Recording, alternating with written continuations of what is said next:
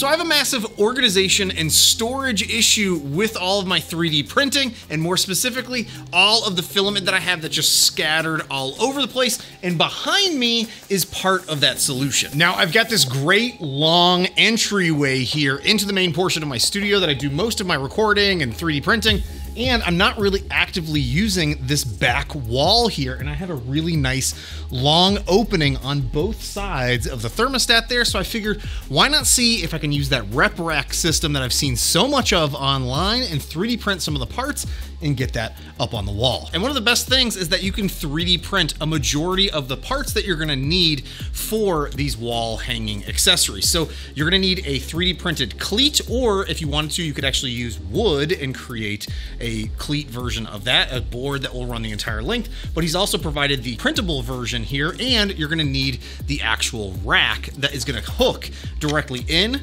to the cleat system here. Additionally, I went off to Lowe's and picked up some of the 1/2-inch metal conduit, which is 10 feet long and just so happens to fit perfectly in the one space that I have there. So I'm gonna be able to do multiple rows, so I need 6 of these rods in total, and I also needed to pick up some screws for the assembly as well as mounting of those cleats to the wall. And thankfully I was able to fit these 10 feet long metal rods into the back of my Tesla.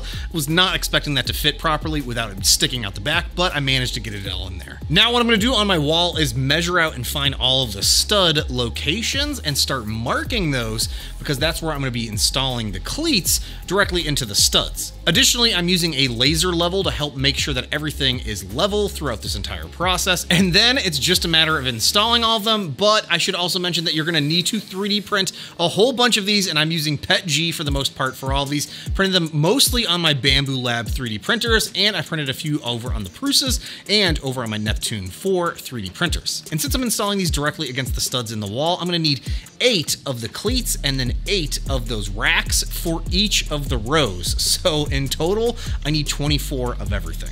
All right, so we got all of the cleats installed, and let me tell you, it's much easier if you're installing these on top of each other to make sure to go vertically up when installing them versus horizontally like I started with that first row.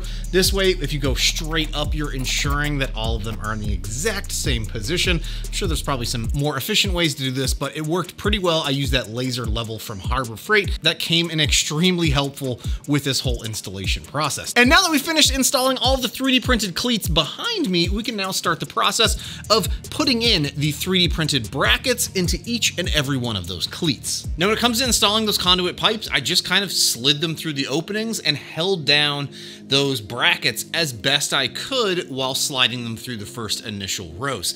Now, since these are 10 feet long, it got drastically easier the further I went along, and I was doing a twisting motion to try and help ease some of the tension when running the rod through the hole. And just like that, I now have 3 10-foot rows of filament storage ready to hold that filament. And one thing I'm gonna have to consider at some point here is organizing this in a way that's more easily accessible. I don't know if I'm going to do this by color or filament type. I mostly print with PLA, sometimes with PETG, sometimes with TPU, so I don't have a whole lot of those particular types of filament, but I have an absolute ton of varieties of PLA. So having places to properly store that and organize, I'll have to figure out some sort of system for this. One of the awesome things about Repkord's files is that they are open source and completely configurable and moddable, and there has been a ton of different mods made and shared over on printables for the Reprack system, and I went off and printed these end caps here to help make the ends of the racks look a little bit nicer.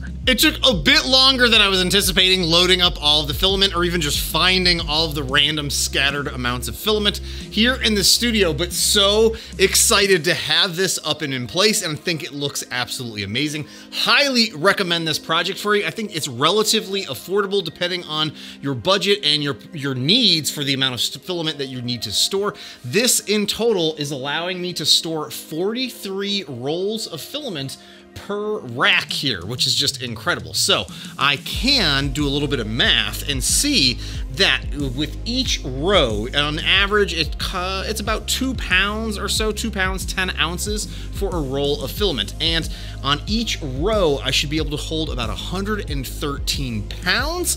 And in total, I'm looking at almost 340 pounds worth of filament storage here over on the wall. And looking at a quick cost breakdown, I spent about $55 on parts over at Lowe's for the rods and any screws that I needed to mount these all in place. And when it comes to the filament that I used, I ended up using PETG for this, and I used about 3 rolls of filament for these. And I still have some left over, so I didn't even use all 3 of the rolls there. And I spent about $70 on PETG for this project, and in total, it was about $125 for me to build this, along with some time and just getting everything organized here. But if you're interested in these, I will definitely have links to this project down below. I highly recommend this, especially if you have a whole bunch of different filaments laying around, scattered around your place, taking up all sorts of space. Now I at least have some semblance of a dedicated space for this. I could easily get away with a 4th row here, and I might even consider doing that very soon. But hey, thanks so much for watching. I want to say a big, huge thank you to all my Patreon supporters as well for your continued support of me making content here on the channel. If you're interested in things like my 3D printer settings, you can find those over in my Patreon. But let me know what you think about the Repkord, the Reprack here, and if there are any add-ons that you think I should consider for this particular project. Hey, thanks so much for watching, you all. I'll see you next time.